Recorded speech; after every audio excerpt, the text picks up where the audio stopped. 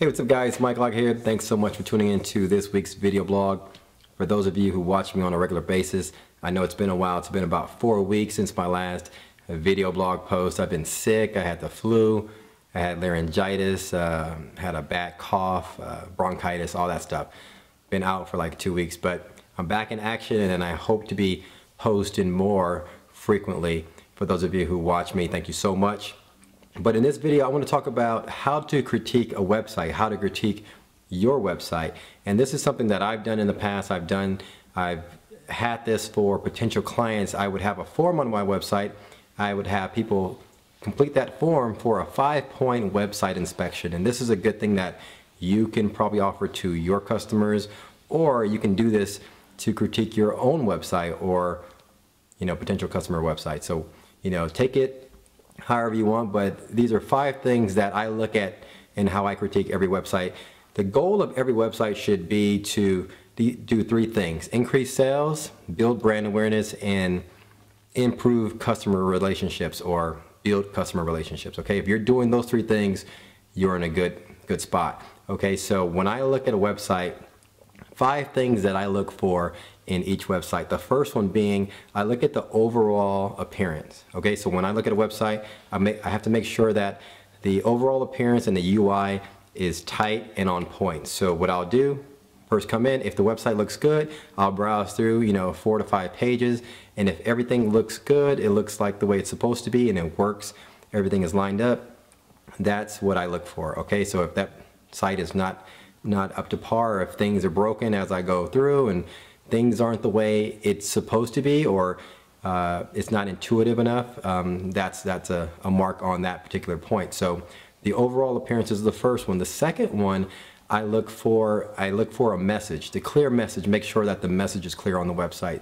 So if you're providing a service like a consulting service, I have to understand what this site is about. So make sure that the message is clear right on the homepage. If you're selling a product like a bike or a camera or something like that, or products, let us know, or let the user know what your site is about. Okay, so clear message is number 2. The third one is content. Does your site have enough content for the user for them to make an educated purchase? Okay, so if you're selling something, did you give the user enough images or enough bullet points or features or reviews on your product for them to make an educated decision on whether or not they should buy from you? Do you have testimonials? Do you have, all these sorts of things? Enough when someone's really willing to or ready to buy from you, they need as much content as possible. So does your site have enough content? All right, that's the third one. The fourth one, I look for transparency. Who's behind the site? Who's the person that's running the site, or who's the company that's running the site?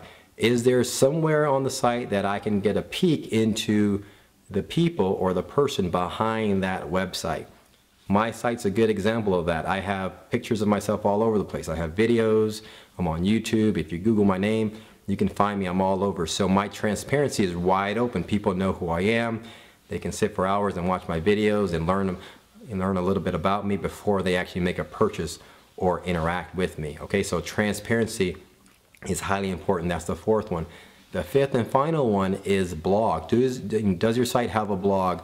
And the reason why I look for a blog is every site needs a structure or a place where they can post frequent and dynamic content. Okay, so if your site's static and you don't have an area where you can post frequently or post updated content, that's a problem. So you want to have a blog on your website.